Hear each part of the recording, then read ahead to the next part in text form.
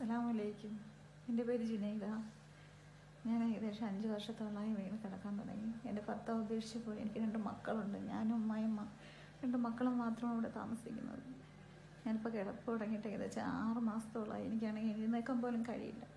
വീട്ടിലാണെങ്കിൽ വളരെ ബുദ്ധിമുട്ടാണ്. ആരും സഹായിക്കാനോ ഒന്നിനുമില്ല. വളരെ കഷ്ടതയോടെയാണ് ജീവിക്കുന്നത്. ഞാൻ പറയാട്ടോ. അസ്സലാമലൈക്കും. ഞാൻ ഫിറോസ് കുന്നംപറമ്പിലാണ്. ഞാനിപ്പോ തിരുവനന്തപുരം ജില്ലയിലെ പോത്തൻകോട് എന്ന് പറയുന്ന സ്ഥലത്താണ്. അപ്പോ ഈ താത്ത അവരുടെ വിഷമങ്ങളൊക്കെ പറഞ്ഞു നിങ്ങൾ കേട്ടല്ലോ. കൂടുതലായിട്ട് അവർക്ക് വിഷമങ്ങൾ പറയാനുള്ള അല്ലെങ്കിൽ സംസാരിക്കാനുള്ള ഓക്സിജൻ അവർക്കില്ല. കാരണം അപ്പോഴേക്കും അവർക്ക് ആ ശ്വാസം മുട്ടൽ വന്നു. കാരണം ഇവരിപ്പോ ജീവിച്ചു പോകുന്നത് തന്നെ ആ ഓക്സിജൻ സിലിണ്ടറിന്റെ സഹായത്തോടു കൂടിയാണ്. ഒരാളും തന്നെ സഹായിക്കാനില്ലാതെ തികച്ചും ഒറ്റപ്പെട്ടു പോയ ജീവിതമാണ്. 9 വർഷം മുന്നെയാണ് ഇവരുടെ ഭർത്താവ് ഇവരെ ഉപേക്ഷിച്ചു പോയത്. ഈ 2 കുട്ടികളുമായി, അതുപോലെ തന്നെ ഇവർക്ക് ഉമ്മയും, ഈ 2 കുട്ടികളും ഉമ്മയും മാത്രമാണ് ഉള്ളത്. ഇവരുടെ ഉമ്മയാണെങ്കിൽ ഒരു മാനസിക രോഗിയാണ്. ഇവർ താമസിക്കുന്ന ഈ വീടുണ്ടല്ലോ, അത് വാടക വീടാണ്.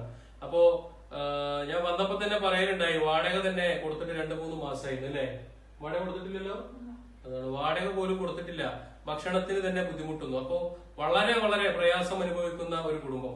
ഇവിടെ എന്താണെന്ന് വെച്ചാല് ഇവര് 5 വർഷം മുന്നെയാണ് ഇവരുടെ ആക്സിഡന്റ് സംഭവിച്ചിട്ട് 2 കാലുകളുടെയും ശേഷി നഷ്ടപ്പെട്ടത്. 3 തവണ ഓപ്പറേഷൻ ചെയ്തതിന് ശേഷം ഇവര് കുറച്ചൊക്കെ പിടിച്ചു നടക്കാനും അതുപോലെ തന്നെ ഒന്ന് എഴുന്നേറ്റിരിക്കാനൊക്കെ തുടങ്ങിയതായിരുന്നു. വീണ്ടും പഴയതുപോലെ തന്നെയായി.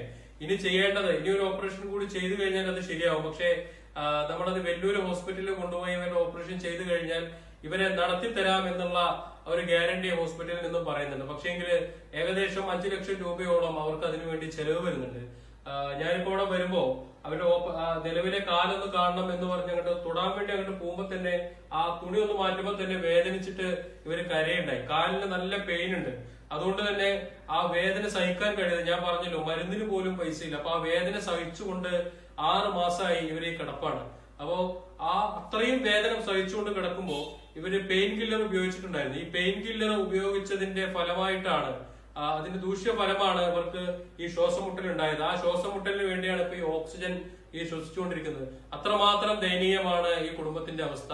അത് ഞാൻ പറയുന്നതിനേക്കാളും ഞാൻ ഈ പറയുന്നതിനേക്കാളൊക്കെ എത്രയോ അപ്പുറത്താണ്. നമ്മൾ നേരിൽ കാണുമ്പോഴാണ് ആ വിഷമം മനസ്സിലാക്കാൻ സാധിക്കുള്ളൂ. അപ്പൊ എന്താണെങ്കിലും നമ്മളൊക്കെ ഒന്ന് മനസ്സ് വെച്ചാല് ഇവർക്ക് എഴുന്നേറ്റ് നടക്കാൻ സാധിക്കും. നമുക്ക് ഇവരെയും നമുക്ക് സഹായിക്കേണ്ടതുണ്ട്. കാരണം ഞാൻ പറഞ്ഞല്ലോ, മാനസിക രോഗിയായ ഉമ്മയും ഈ 2 കുട്ടികളെയും കൊണ്ട് ഇവര് വല്ലാതെ ബുദ്ധിമുട്ടുന്നുണ്ട്. ഇവിടുത്തെ പള്ളിക്കാരും അതുപോലുള്ള ആളുകളുടെ സഹായം കൊണ്ടാണ് ഒരു നേരത്തെ ഭക്ഷണമെങ്കിലും കഴിച്ചു പോകുന്നത്. അപ്പോ നമ്മളൊക്കെ ഒന്ന് മനസ്സ് വെച്ചാല്, ഈ താത്താക്ക് എഴുന്നേറ്റ് നടക്കാൻ സാധിച്ചാല്, ഇവരെ ടീച്ചറിനെ പഠിച്ചുകൊണ്ടിരിക്കുമ്പോഴൊക്കെയാണ് ഈ ഒരു പ്രശ്നങ്ങളൊക്കെ ഉണ്ടായത്. അപ്പോ എന്താണെങ്കിലും ഇവർക്ക് ജോലി ചെയ്ത് ഈ കുടുംബം നോക്കാൻ സാധിക്കും. അതുകൊണ്ട് നമ്മളെല്ലാവരും ഒന്ന് ആത്മാർത്ഥമായിട്ട് മനസ്സ് വെച്ചാൽ എത്രയും പെട്ടെന്ന് ഈ പ്രശ്നം നമുക്ക് പരിഹരിക്കാൻ സാധിക്കും. എല്ലാവരും ഇവരെ സഹായിക്കണമെന്ന് ഞാൻ അഭ്യർത്ഥിച്ചുകൊണ്ട് നിർത്തുകയാണ്. അസ്സലാമു അലൈക്കും.